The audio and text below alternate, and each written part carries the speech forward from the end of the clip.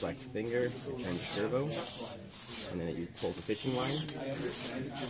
Those two fingers kind of snag, but you can work them around each other. And you can flex all of them.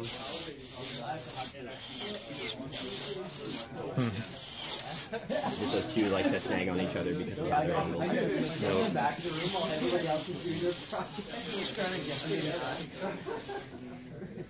I had some issues with the thumb because it's a different servo, it's twice the torque, so it doesn't turn quite at the same speed.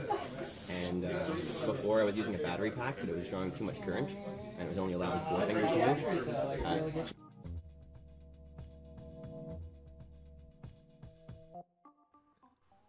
And now the 5 things that every animatronic hand must crush.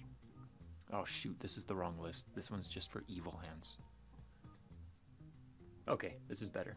Here are the 5 things that every normal animatronic hand must crush. Number 1, a pop can.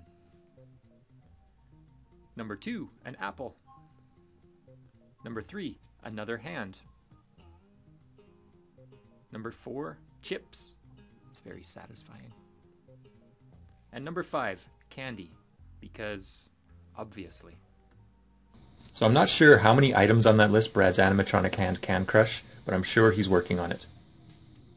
Anyway, I'll keep you posted as he makes progress, and thanks for watching.